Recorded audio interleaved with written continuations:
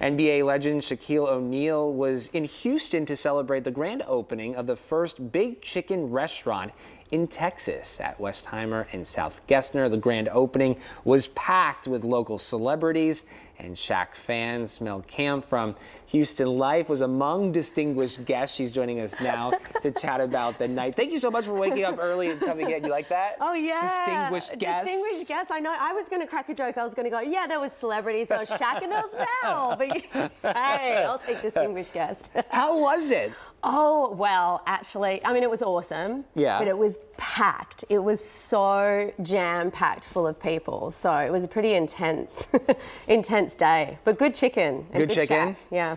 How is he?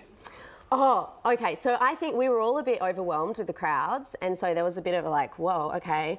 And I had expected to get an interview with him. And I was like, all right, this is good. We're going to get an interview. And then it just got more and more people and more intense. And I was like, he's not going to give interviews. Did he? No.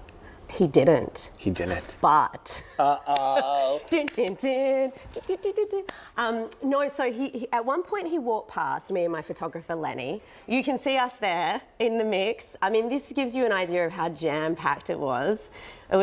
There he is. Oh my goodness, towering. Yeah. Towering over everybody. He is like up here. Wait, stand up real quick. Wait, okay.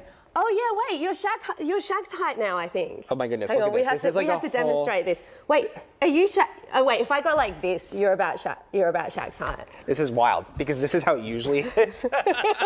So he's all the way up here. Everyone was like, he is giant. Oh my goodness. I look like the little mini person next to him.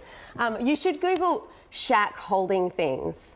Shaq holding things. Carolyn and I were doing that before. And Shaq holding things, Google that. That'll give you a laugh today. But yeah, he walked past me and at one point, you know, I was like, oh, I'm going to have an interview with him, so it's all good. I'll just be chill. But he walked past and I had the microphone there. So I showed, oh, look at the crowd here. That's wild. This was actually when he tried to leave.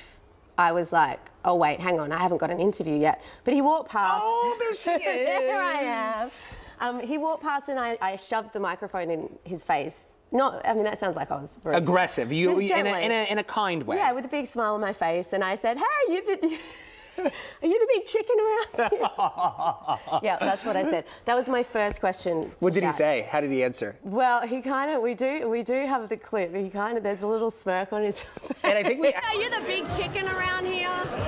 Yes, everyone knows Shaq loves Houston. I've been living here 20, 30 years. If you're in the area, come on down, check out my new Big Chicken restaurant. Yeah, so his face was kind of like big chicken. He's like, he was trying so hard not to crack a smirk, right? Well, and I was like, cool, awesome. You know, I'm going to interview him. So I left him. I didn't want to keep annoying him. And I was waiting for my interview turn. And then I was like, he's not going to do an interview. Honestly, I panicked. Could you imagine if the only question... The one assignment you have is to get sound from Shaq. And all you did was ask him, are you the big chicken around here? I was like, that's going to be the only question I ever get to ask Shaq. I can't believe... So I was freaking out. So, you know, Lenny and I just followed him around in the, like, throng of people. You know, I fueled myself with some strawberry margaritas and had a few Shack Attack chicken sandwiches. But we followed him around, and at one point we were right next to him, and we were stuck. And I looked at him, and I went, "Hey, I guess we're stuck." And he was like, "Yeah." And I went, do you want to do an interview? And so yeah, so I actually got. I think pretty sure it was the only interview. Oh, I love that. Yeah. I love that. Yeah. Great job. Yeah. Tell us about the food. In addition to everything else you experienced, which is so awesome, the food, you were able to try some of the food? Yes, absolutely. And it was good. I mean, it was fresh out of the fryer, but absolutely delicious. And the thing that I love about all of the sandwiches at Big Chicken is they're named after things that are very personal to Shaquille O'Neal. Like one of the sandwiches is called the Big Aristotle, and that's a nickname that he gave himself after he won the NBA MVP award in the year 2000. Wow. And he said it's a really cool quote. It's sort of, it basically says, it's an Aristotle quote that it says that excellence is not an act, but it's a habit. You know, it's this idea that it's not something that you just do once. It's this like, it's something that you consistence builds excellence. So that was really inspiring. And he does have so many mentors, which I think is a really cool thing about Yeah, Shaquille he has mentors that he's been very open about, but he's also had the opportunity to mentee thousands of people, young men, young women, but certainly on the court and off the court. Well, and that's one thing that I saw with all the kids there. I was like, how, you know, what makes you want to be more like Shaq? One kid was like, I'm kind to people. And the kids were so aware that how much he gives back to the community, and I think that's a really inspiring thing. And you know what? The thing that I love the most out of the sandwiches, and I wouldn't say that this guy is necessarily a mentee. They sort of had their little like... Right, yeah. So I think Shaquille O'Neal gets the last laugh here, but there is one of the sandwiches named after Charles Barkley. Yeah, so, you know, when we were young, chicken was like the main meal. We had 3 days out of the week, so we had a variety of chicken sandwiches, the Jerome, the Chicago, and the Charles Barkley, which is my sloppiest sandwich. You ever come in here and get the Charles Barkley, it's the sloppiest sandwich ever.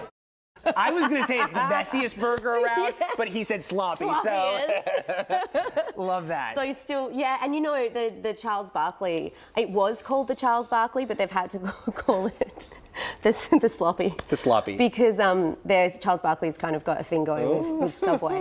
He's with Subway at the moment. So after, you know, but anyway, so that's a little insider tip. Love that. That's named after Charles Barkley. As we know, it's just so much more than just a restaurant.